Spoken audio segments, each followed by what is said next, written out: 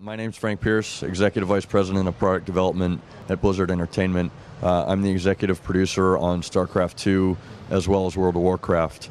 So a big focus for us right now and a big focus for me is Wrath of the Lich King. But StarCraft 2 is critically important to what we're doing as well, so I'm involved in that also. The Activision-Blizzard merger hasn't dramatically impacted the way we do things day to day at Blizzard. Certainly there's departments that are affected by it, like finance and human resources and public relations. But for the most part, we're operating independently and autonomously as we did before the merger.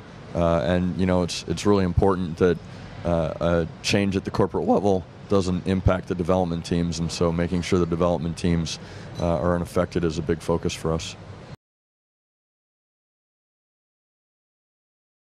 We don't do a lot of market research before we start working on a product, and certainly not before it's announced. You know, we always view ourselves as our own target market, so the development teams are focusing on making games that they want to play. So if they're really passionate about the game that they're making, they're really emotionally invested in it, and that helps ensure the quality of the product. Once people sit down and play Diablo 3 and they're having a good time, there'll be a lot less focus on whether or not the art style is exactly what it's supposed to be.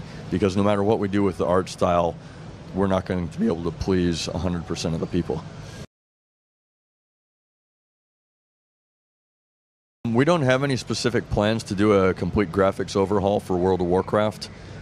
We have a very large player base, big passionate fans, 10.9 active subscribers worldwide, and it would be really foolish for us to do something that would dramatically change the system requirements, because it's important that we keep the product accessible to our active subscriber base.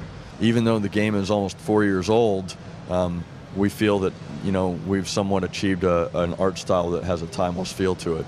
If you go play it on the show floor, there's dynamic shadows and lighting right now.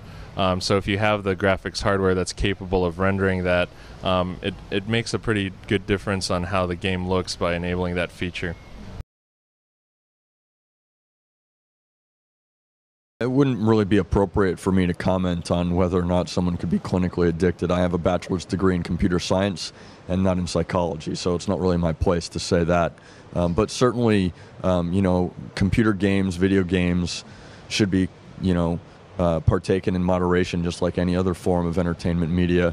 And we're very conscious of our social responsibility in that regard, and conscious of our social responsibility as it relates to minors playing the game. That's why in World of Warcraft, we've implemented parental controls so that parents can take a more active role in determining what's appropriate in terms of the amount of playtime their children spend playing the games.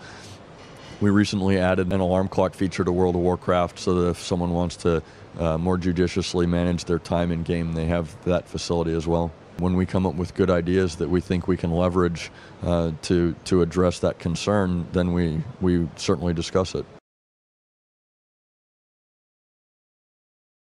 We have a lot of people at the office that are really excited about someday in the future possibly developing a new intellectual property. But you know, our focus right now is on the games we've got, the franchises we've got.